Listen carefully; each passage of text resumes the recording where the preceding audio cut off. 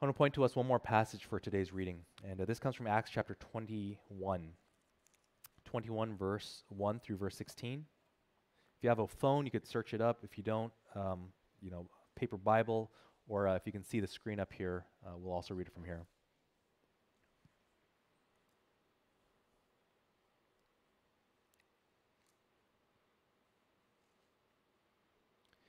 The passage we're about to read details some of Paul's travels as he's preparing to return to Jerusalem. It tends to be a boring section of scripture for a lot of us, so I would invite you, give your full attention, focus and meditate upon what God speaks to us through Acts 21, and let's give this to the word of the Lord.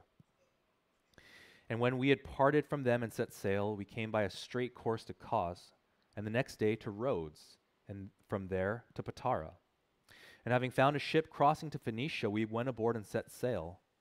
When we had come in sight of Cyprus, leaving it on the left, we sailed to Syria and landed at Tyre. For there the ship was to unload its cargo. And having sought out the disciples, we stayed there for 7 days. And through the Spirit they were telling Paul not to go on to Jerusalem.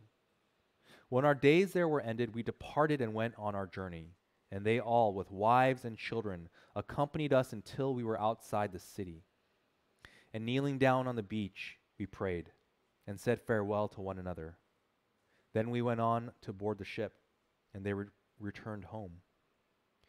When we had finished the voyage from Tyre, we arrived at Ptolemais, and we greeted the brothers and stayed with them for 1 day.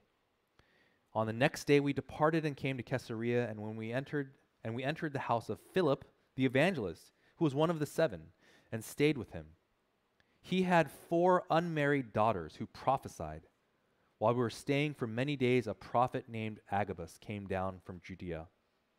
And coming to us, he took Paul's belt and bound his own feet and hands and said, "Thus says the Holy Spirit, this is how the Jews at Jerusalem will bind the man who owns this belt and deliver him into the hands of the Gentiles." When we heard this, we and the people there urged him not to go up to Jerusalem. Then Paul answered, "What are you doing, weeping and breaking my heart? For I am ready not only to be imprisoned, but even to die in Jerusalem for the name of the Lord Jesus." And since he would not be persuaded, we ceased and said, "Let the will of the Lord be done."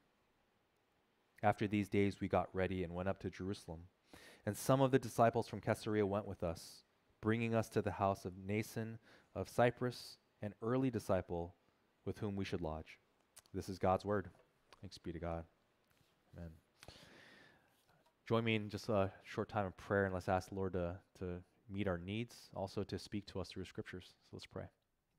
God, we thank you for your word, for Lord, it's ever rich and sharp to pierce us. God, it's always useful to teach us something new, but even more importantly, to reveal some new glory about you, some new beauty of what you have done. God, some great hope in what we can look forward to in the future. Lord, your word is always effective. God, we realize that when we close ourselves to the word, that sometimes it's effective in judgment, proving that we're hard-hearted and that we're unwilling to listen. So, Father, we come with we hope proper respect and sobriety, God, with a proper sense of fear before you. Lord, not that you would punish us, but that, Lord, you are to be taken seriously, God, because you are important. Lord, as we do come before the word, clear from our hearts and our minds all the distractions, God, all those things that would pull our eyes away from you and, God, from your scriptures today. And Lord, whatever those things may be, we trust them to your care. And God, you know us to be frail creatures who are, Lord, small and oftentimes out of control of the main important things of their life. We recognize this and we come before you, Lord, humble.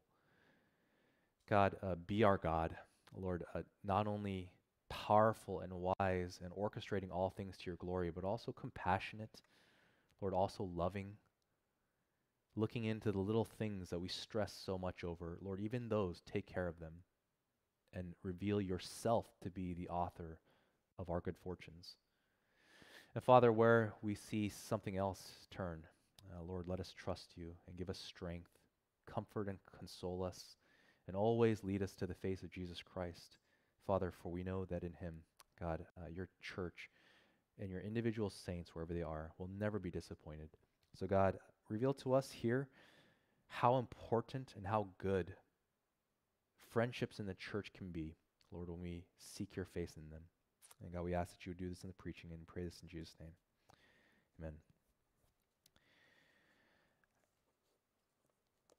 We're looking at what is in some ways kind of a part 2 to the nature of Christian relationships and Christian community we saw last week in chapter 20. This is not my choice.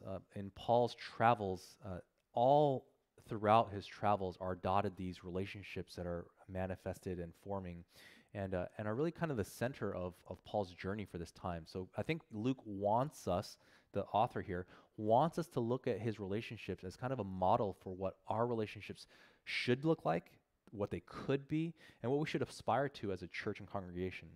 I mentioned before, a lot of churches overly focus on the relationship, so they lose their mission, right? They lose the sense of call to the outside world, to their neighbors. And if you think about where does the gospel send us? It certainly sends us out of solitude and loneliness. It sends us out of ourselves. And I think it sends us in 3 directions. And the 3 directions are kind of the main, I guess, ministry departments of our church. It sends us into the heart of God. It sends us into his life, his personality, his character, his work. It should, if the gospel is actually working in you, it should make you a deep student of God and his goodness, of his glory. But it also sends you out into the world, and I think that's something that we've probably lacked quite a bit in the last couple of years, right? It sends us out into the lost, sends us out into the broken, to the suffering. It sends us out to sometimes our opponents, right into their faces with the gospel. And that's also what we see as normative for the church. They're out there, and they're out there with people who are not of the same religious belief and are sometimes quite hostile to the church as well. But the thing we see in these latter parts of the chapters of Acts is it sends us into one another. It sends us into messy Christian relationships. And I realize messy is such a popular kind of, millennial, post-millennial kind of, word. It's like, ooh, these relationships are messy, and I'm a messy person. Expect messiness, right? It's one of those buzzy, fun words, but it really is that way because you look at the way that the relationships work, they're not pristine. They're oftentimes filled with disagreements, sometimes disagreements for the same mission. They're filled with, as Paul describes here, heartbreak, that even though they see some of the same Spirit-revealed truth about the world, there's disagreement about how to pursue God's calling, and there's heartbreak as relationships are torn apart. There's grief and sorrow. And so the messy relationships are still life-giving to an extent that I think you are not going to find out in the world in the same kind of way. Christian relationships are that important. What I want to point out in this passage, this string of events, string of travels, is you see here the gracious nature of friendship. They're provided for us free of charge, and that's a wondrous gift. You see the painful cost of friendship, which we talked about a bit last week, but we see again here described in Paul's interaction with some of these disciples. And then finally, the necessity of friendships, that friendships are absolutely needed. If you're a Christian who thinks that you can kind of get by without friends, without Christian friends inside the church, spurring you on, helping you, challenging you, making your life miserable, blessing you, doing all those things that friends do, not only will you miss out on the comfort of life, you're actually not going to do the mission that God gives you in your life. You will be futile, effete, helpless. You need friends. And I think I can point this out from the scriptures. But follow here, what is going on and how am I getting these ideas? The travelogue is basically Paul getting on his way back to Jerusalem. And if you remember back in chapter 20, we talked about this a week ago, Jerusalem is going to be the beginning of all of Paul's misery and suffering for the rest of his life. It's going to be where he gets imprisoned. It's going to be where he gets beaten. People hate him. And city to city to city he goes, it's going to basically be in chains. It's going to be with people hating him and turning against him, possibly extended family members calling for his death. So he goes to Kos. It's a small island south of Miletus where he met those elders. Goes to Rhodes, right? It's a larger island to the southeast, Patara. He goes to the southern tip of Asia Minor. He transfers to another ship heading to Phoenicia on the Palestinian coast. So if you've ever played a video game like Assassin's Creed Odyssey, where it's like beautiful blue waters and it's like you're rolling around with a spear and a loincloth, this is like what it looks like, a ship, right, with people rowing oars and setting up sails. And it's like this sunlit journey on his way to imprisonment and eventually death. So it looks like a Bora Bora cruise or something on your way to the gulag, right? And this is Paul's life for a while. But with him is this cohort of disciples. And this includes Luke. At some point, Luke was picked up here, and this is the guy who wrote this book, right? And so he's got buddies with him. But this is a very interesting thing. This is particularly portrayed to be Paul's mission. The companions are there to support Paul in the suffering he's about to go through. Now, I know for a lot of us, it doesn't feel like, well, that's not a team sport. That's just Paul doing his thing, right? But they're not shy to say that. In fact, Luke is not shy to say, yeah, we're there to support him because he was the one who's going to get sent out eventually to Rome, eventually to all over the world with this gospel as a prisoner. And I think that's important for the pastor because what it's being presented as here is not just ministry as a team, which the Bible does teach us to think about. But in many ways, it describes even in the solitary nature of having to go to prison by yourself and suffer alone. That even on the way there, he needed companions, and the companions helped. That friendship helps sometimes the most lonely ministry tasks that you have to do. He had companions with him. He lands at Tyre, and there they simply look for Christians. I mean, I don't know how they Google back in those days. Maybe they just start asking the marketplace, you know any Christians? You know any people who talk about Jesus Christ? And eventually they find their way. Yeah, I think this guy who owns a shop down there, he talks about Jesus sometimes, and, go see that guy, right? And they find the disciples. They find them, and they stay there 7 days. It takes probably that long to unload the ship's cargo, to load it back on. Maybe they're looking for another ship while this is all happening. And eventually they make their way back to Caesarea. Right, Caesarea, it's a big, huge port city built by Herod. And here comes back, in any good narrative, there's like a flashback to an earlier character, Philip the evangelist, right? Philip the evangelist, who was one of the 7 table servers, when the widows needed their food distributed. Philip the evangelist, who went out preaching publicly, right? This is the Philip. Now, here's another interesting thing. You would think Philip just became this almost like wandering samurai, right? Like just going through the land, evangelizing, ministering, being sucked up by wind and, crazy life, right? He settled in Caesarea for 20 years. He built a home. He had 4 daughters, right? So this is not the kind of guy who looks like some adventurous, just itinerant man. This guy eventually settled down, and still, I'm sure of it, Philip the evangelist was locally in his own life and community doing evangelism, sharing the faith, inviting people to church, introducing them to the disciples. And I think that's a good balance to us when we get a little bit too romantic a picture of what missions and evangelism could be. It's cross-country, it's overseas, it's another language, another people. That Philip the evangelist did it however God let him. And here he was, 4 unmarried daughters. I sometimes almost wonder, is Luke throwing shade, or is that kind of like a qualification for the prophecy?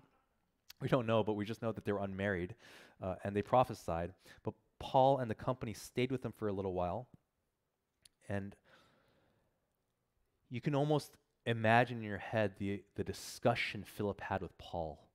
All the things in the first part of Acts that Philip saw, the stoning of Stephen, the persecution that sent out the gospel to Samaria in these places, and Paul and everything that happened in the middle part of Acts, and them just discussing that at their house for 7 days, drinking wine, eating food, right? Doing all this stuff, just talking about how the gospel's been working.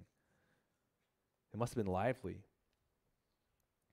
And then you see shortly after this intertext where Agabus, this prophet who probably just like in Acts 11:27 when these prophets came from Jerusalem down, that this prophet basically tells Paul, look, the Holy Spirit told me when you go to Jerusalem, you're going to be bound up, you're going to be imprisoned. Probably this long sash that he just wraps himself up in and binds himself up in his legs and says, this is what you are going to look like when you get to Jerusalem. Whoever owns this sash is going to be tied up like this. And then I think it really hit the cohort. It hit his buddies. Paul, you're gonna go to jail, and this is not going to end well.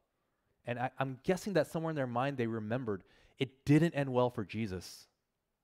That was a needed, miraculous grace of God, but it was the heartbreak of all of the lives of the disciples. We don't want to see that this happen to you. We know what happens to people in Jerusalem when they come like this. You're going to be bound. Please, please stay. Don't go on. And as Paul says, you're breaking my heart, what he's describing to them is, it's like you're trying to weaken my resolve to do this thing that I need to do. And if you remember back in chapter 20, Paul actually said that he was compelled by the Spirit to go. That it was the Spirit that was the one that was encouraging him, basically telling him, you need to go do this, and this is what's going to happen. Before we kind of get to so what does all this mean, right? I told you there's a few points here. What is the big picture that Luke is painting? If you never saw this in the book of Acts, Paul's journey to Jerusalem is what Luke is doing is he's trying to make a parallel comparison to Jesus' journey to Jerusalem. You remember back when Jesus was in Galilee and he could have just left, right? He could have just not ever gone to the cross. He could have just escaped all the rejection and punishment, crosses, whips, thorns, all of it. He could have just gone the other way. He had the opportunity. He had it to the very last minute. But the gospel writers always describe this long story narrative about Jesus Christ going to Jerusalem, going to the center of God's people, going to the center of corruption and wickedness, going to the centers of power, and laying down his power, laying down his life to save. And he would do it because God commanded him to humble himself and to do the work of salvation for all his people. It was in many ways, like a self-deconstructing act of submission to the Father's will, even down to the Garden of Gethsemane where he's on his knees praying that the cup would be taken from him, but your will be done. It's like he's being pressed down to nothing. He would be exhausted of his life on that cross. Luke is painting the picture that now the ministry of the cross, the message of the cross, has a similar kind of pathway, at least for Paul and his mission. It's a travel back now, not to triumph into great congregations and people and praises and itinerant ministries, but a travel to follow in the footsteps of Jesus, which looks like a closing up of his ministry platform, right? Prison's not a great place to gather crowds and preach to thousands of people and gain converts. It's not a great place to flex your intellectual thoughts and writings and thinkings through theologies and doing all the things that academics do. It's not a great place to get books. It's not a great place to learn and exchange ideas. It's the place where everything that he was kind of being built to do is now collapsing to become sit there and pray. Evangelize that guard that walks in and is there from 3 to 7. Talk to some of the prisoners and teach them how to sing songs. It's a really humbling change of life in ministry. He's going to write some letters. He's going to do ministry in this fashion from the future. And he's not going to have control any longer. And it's going to be suffering all the way through. This is God's will. And it's noteworthy that in chapter 20, Paul says that God not only told me what I must do, but what's going to happen when I do it. That's very much like Jesus. Garden of Gethsemane. He showed me the horrors of the cross and then called me to do it.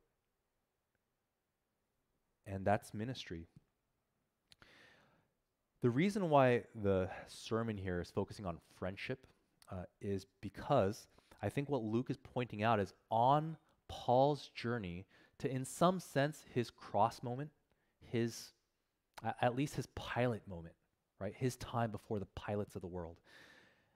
That Paul's ministry was supported always and constantly by Christian disciples.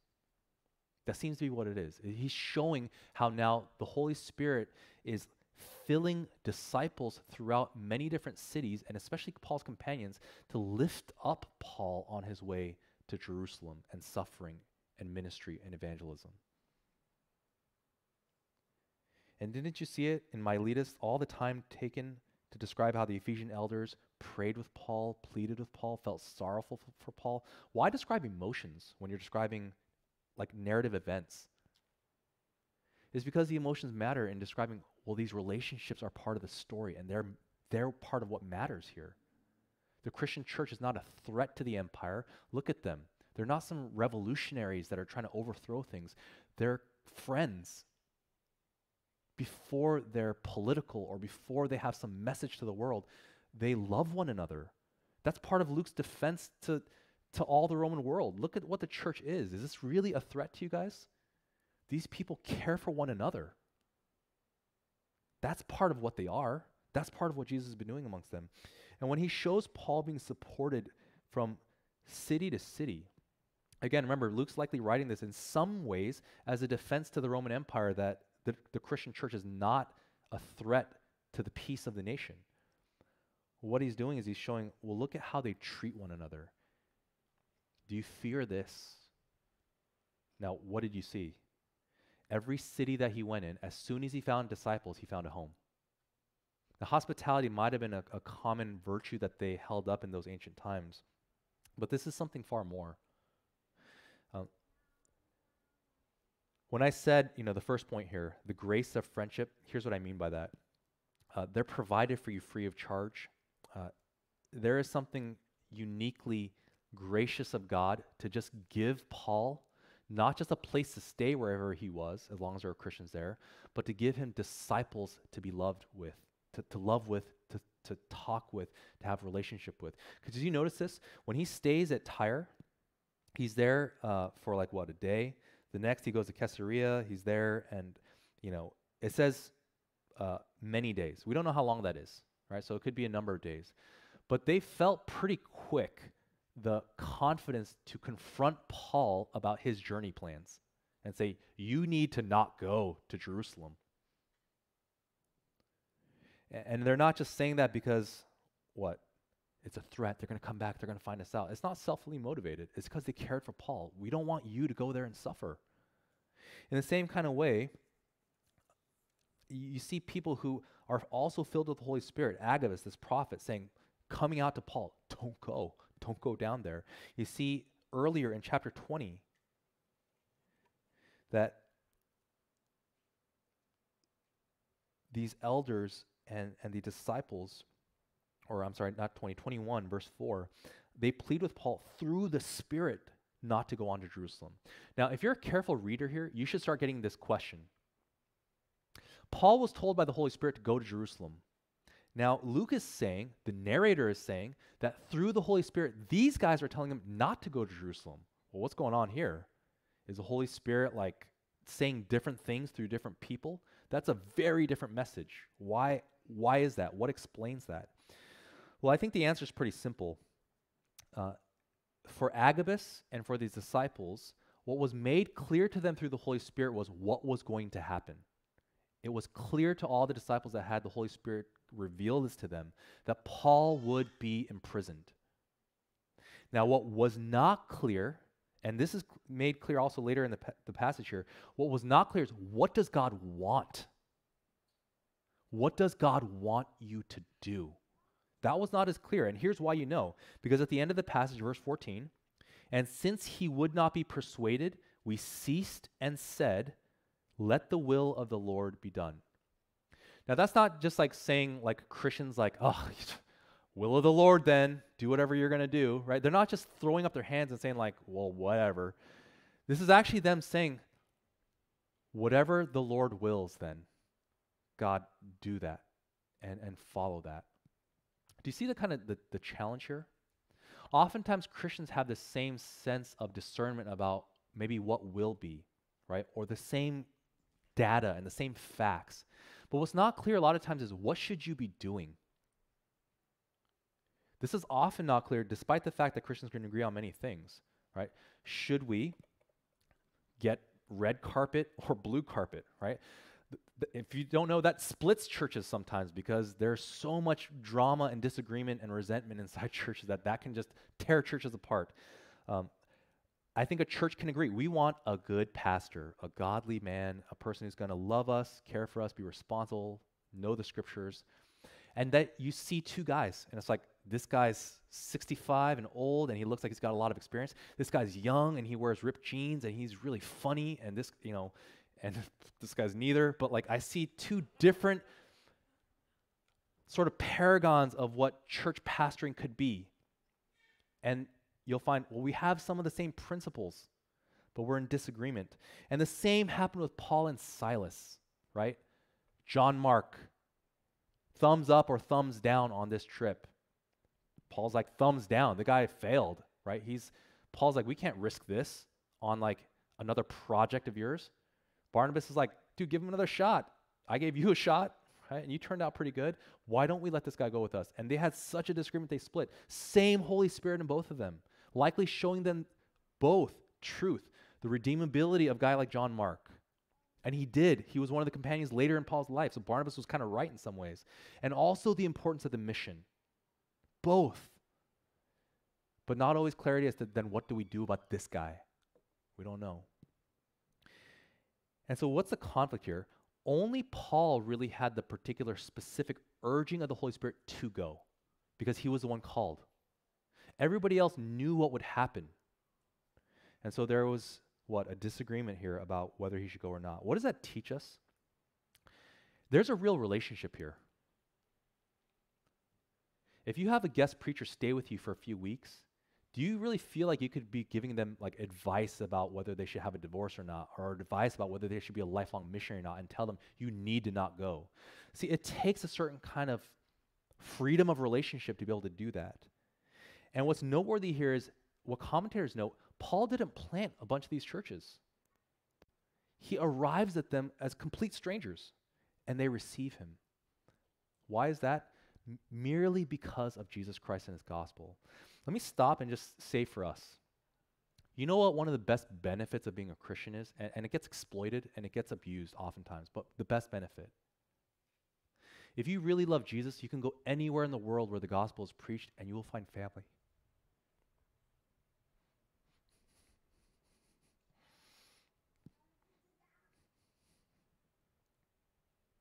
We found that here in Buffalo. It didn't take long. Now, it took long to build it up because it's like a plant, right? You got to water it. You got to feed it. You got to make sure it gets sunlight. You got to take care of it. You got to make sure it doesn't die because you're toxic, right? You got to do all this stuff to make sure it's alive. But we knew there are churches in Buffalo.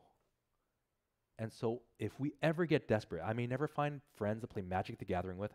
I may never have friends to go play Airsoft with, right? All those things are just hobbies. But I will have family. I just got to look. And literally, how easy is it today? Google gospel church Buffalo. And there's a really good chance you're going to find a Christian. And they're going to lead you to other Christians. I realize like for us in the United States, this has become like, yeah, of course. Of course that's the case. And in fact, if that's not the case, what a bum city and what a bad church. And how horrible is this, right? Like, of course there's a church. And sometimes you're moving to other areas of the world and you think, well, there should be a church there, right? Don't take that for granted. It is not that way without Jesus. You kind of are rolling the dice that you can align enough things that you're interested in to find real good friends. But in Christ, let me say this. If there's some Christians who really love Jesus, you'll become quick close to them. Because you don't have to talk about sports, or you don't have to talk about hobbies or things that you ate or other stuff to try to figure out if you actually have things in common. You can literally just jump straight to Jesus and be awkward, be that guy, but say, you love Jesus? I'm pretty into him. I love to talk about him and read things about him. Have you read any books about him lately? I've been reading Gentle and Lowly by Dane Ortland. It's a great book. Have you read that? You just find your way in, and it's not just the latest music that you happen to like. It's not just the culture around it or the words. It's literally Jesus. Say his name. You'll find people that you will perhaps have lifelong friendships with just because of that. It's a grace of God, and it's found. Now, again, hear me well. Hat tip Tim Keller here for his point on this. You have to maintain them. You have to cultivate them. You can't simply go to church for friends. You literally need to go to church for Jesus, and you'll find like people. But it's given by God, and you need to take advantage of it. Woe to those Christians who, for whatever selfish or sometimes injured reasons, don't connect with other Christians and seek to do their Christianity alone. It's a misery. Christian fellowship's a misery too, a lot of times too, so that's real too. But it's even more miserable alone because it's a sick wasting away of life, and it's not worth it. So there's the pain, and that's what Paul sees too. When they argue with him, it's like breaking his heart, it's weakening his resolve. He knows what he has to do, but the pressure on him. Could you just imagine there's, and again, there's nothing discriminatory, but in those days, when you're a Philip the Evangelist type of guy and you got 4 unmarried daughters, that's a lot of housework getting done, right? Because they're not married off and distributing their work elsewhere. In those days, that means food would always be prepared. Things would always be taken care of. You'd always have a wondrous place to live, right? No kids running around, so a lot of freedoms. He could have just stayed at Philip the Evangelist's house and just shot, I only know the bad word version of that, shoot the wind or whatever. They just talk and hang out and think about theology and do ministry, build it up in Caesarea, but he doesn't. He feels the pull out. He suffers to be with them. He leaves. And if you don't think that's enough, remember that elsewhere in Paul's letters, he describes what does my suffering look like? You know what one of his sufferings is? Every day thinking about other Christians all over the world. That's suffering, and that's baggage. And we need that. Now finally here, the power of friendships or the necessity of friendships. I mentioned before, what was Paul doing? John Stott mentions of this passage that what fortified Paul on what was being presented to him as his own road to crucifixion was friendship dotted along this journey. I don't know if he wrote that. I basically summarized that from his writings, but Paul had to see that in Jerusalem would be the greatest trials of his life. And he kept on taking time to meet with and be encouraged by and strengthened by these Christian disciples. And what's really noteworthy here, it doesn't describe him teaching and just doing ministry to them. He just gets them. It's probably just dinners. It's hanging out and walking through marketplaces. It's meeting their family. And whenever he goes to the ship, it's like wives and children following along too. Kids praying for Paul. Him feeling that as he leaves and as the ship sails away. Could you imagine looking at the shore at the people standing there? And yet, Luke is presenting this as in many ways the fuel of Paul's courage to go to Jerusalem. Kept going, nonstop, city by city, until at the end of the passage he arrives. Some of the disciples at Caesarea went with us, so some said, you know what, I'm going to leave my family, I'm going to come with you then, Paul. Let me pack up real quick, and I'll get on that ship with you. It's insanity. And they stay at the house of Nason of Cyprus, an early disciple, and they all stayed there together. And again, Jerusalem church welcomed them warmly. They received the brothers gladly. That's a noteworthy thing because Paul, the guy who's persecuting, the guy, again, who was probably not the most popular one, amongst the normal Christians there, received.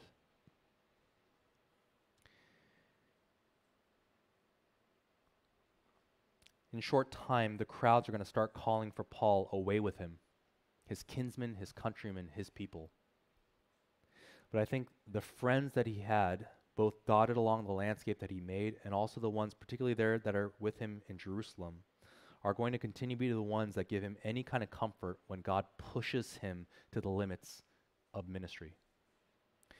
Paul basically describes that, later on, when it's like he's really in the dumps, people just visiting with a letter, with a coat, having a companion with him was one of the great blessings. He thanked him profusely for guys like not Eutychus, who's that guy that sent him? I think it's from Philippi or something. But when he was abandoned later in life, which again, also reality of Christian relationships, one of the greatest pains is because the friendships are the things that really propped him up. Let me give you, I guess, a point of application and advice. You need these friendships. They're a grace of God that are available to you. Wherever you go that the gospel is preached and converts are made, you have this blessing available. They're not perfect, and they're going to be painful, and a lot of times they're going to betray you as well. So realize that this is all part of the cocktail of suffering and blessing of life here on earth. But how do you make them? How do you form them? The simplest thing I can say about making friends, if you feel like, I don't think I have enough, well, here's how you do it. You got to find a common interest, and it can't be yourself, and it can't be the other person. That's pretty much the big rule. It can't be my biggest interest is me and my feelings and my needs. You want to be my friend? Because as much as you can maybe find some sympathetic people, it doesn't last, and they'll get exhausted. Every true friendship is going to be based around something that both of you value even more than the friendship itself, right? And in the case of Christian friendships, that is Jesus. Now, let me tell you, inside of a church, you can probably find a bunch of friends that just have similar interests that are lower grade, right? I enjoy whiskey. You want to drink some whiskey? Buy a bottle, and I'll have you over at my house, right? We will hang out, and it could have nothing to do with Jesus. It could just be, ooh, that's nice. Where'd you get this, right? Because that's a low-level affinity, but I enjoy that. In fact, there's a possibility I might enjoy that more than your company, right? But the shared interest can bring us together. Right? That's how friendships tend to work. You go to a work softball game or whatever, and it's just like, I happen to like softball, and I found the only other guy that does like softball too. So we kind of connected, and we got together. We built a friendship around that. One of the most awkward things that your spouse will ever do is sit you down in a room with another guy and be like, you like football, right? He likes football too. Like, we'll just leave you guys alone, right? And then you got to just kind of get out there and say, so you like the Bills? It's like, and you're trying to see, like, do our interests match enough, like, to actually form a friendship here? And sometimes you don't know. Sometimes all you got is, you look like me, shared life, background. There has to be a way for you inside the church to find, I think Jesus is the biggest thing in my life, and I'm actually interested in him, to learn about him, to think about him, to sing about him, to build art around him.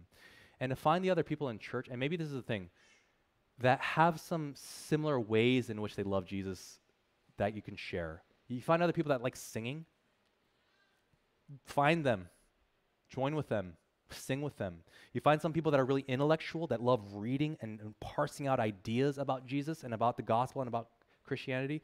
Find those brainiacs and talk with them, build those relationships. Do you like people that just like doing? And it's like, I need to serve people. I need to get people connected. I need to do things for the Lord. Then you got to find those people. And I realize sometimes in a church like ours, size like ours, you don't get to have a huge pool of people to do that with. Sometimes, like, you're close enough, I guess. You're near enough that I guess you can be my friend. And the one thing I've learned over time in church, if you are desperate enough, you'll get friends. It might look really pathetic, actually, for a lot of us, right? Because sometimes it gets so pathetic, it's like, will you be my friend? Because I have no friends in this church, and I would like some friends. Will you be my friend? And maybe some will say, I'm actually full. I'm too busy. Let me introduce you to this guy. This guy will be your friend, right? I've actually done other church members, and they've formed relationships. It's not about pride. It's not about, can I keep my dignity while I do it? It's literally, I guess I need you, don't I? So how do I do that? Who cares if it's awkward? It could literally be, say it. I'm pretty lonely most of the time. Do you think you have some time to meet up just to get together and, and maybe this, not just talk about me, right? But to discuss faith and Jesus one-on-one. And if they're into Jesus, I think they'll probably say, yeah, I think I could do that. If you say, let's come together and talk about, my lack of friendship, they might say, all right, for a while. But until you find something that is bigger than you to love together, then you're not going to let those friendships take off. Let me read you a quote. I love C.S. Lewis on this. In fact, I have like 4 quotes, but I'm only going to read you like one. Friendship arises out of mere companionship when 2 or more of the companions discover that they have in common some insight or interest or even taste which the others do not share, and which, till that moment, each believed to be his own unique treasure or burden. The typical expression of opening friendship would be something like, "What? You too? I thought I was the only one."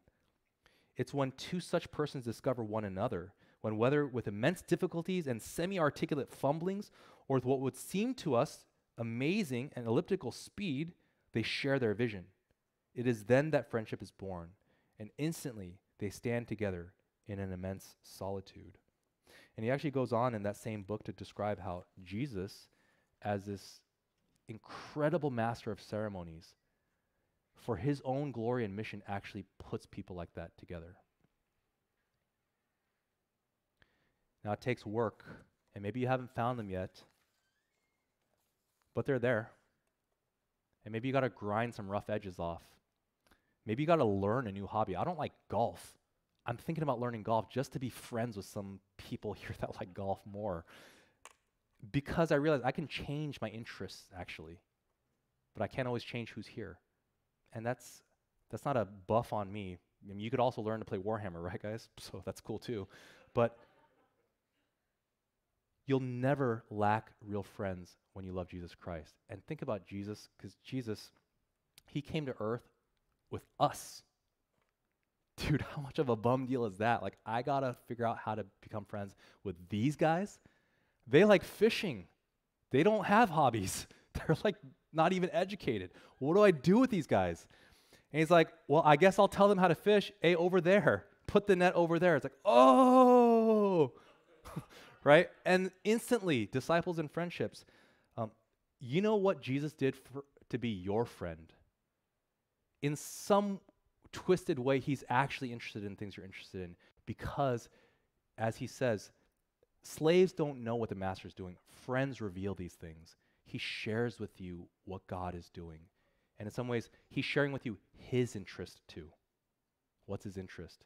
The Father. So much so that he obeyed him to go to the cross, to die for your sins and cleanse that. What kind of a friend lays down their life for their friends? We have at least one. It's the beginning of every other friend we'll make that'll last forever.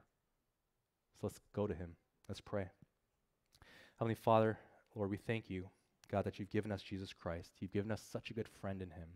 We ask, Lord, that you would make our hearts to first befriend Jesus, to make him the master of our lives, the sole comfort in times of distress. And then, oh Lord God, that you would people the world around us with other Christians who see the same Jesus and who are also his friend. That God, by your grace, we become something even more. We become the church. We become the family.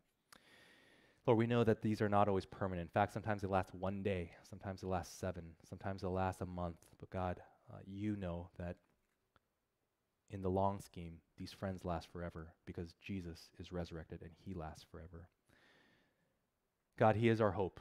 And Lord, we thank you that we need not be alone, Lord, where your Holy Spirit dwells and grows the people of God. We thank you, God. I pray this in Jesus' name. Amen.